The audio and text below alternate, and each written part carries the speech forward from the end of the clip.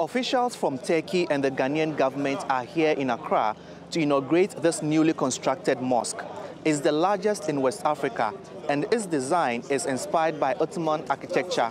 Construction started in 2012 at an estimated cost of $10 million.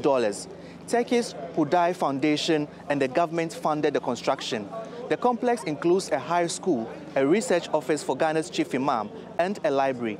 In 2016, Turkish President Recep Tayyip Erdogan visited Ghana to inspect the construction of the mosque.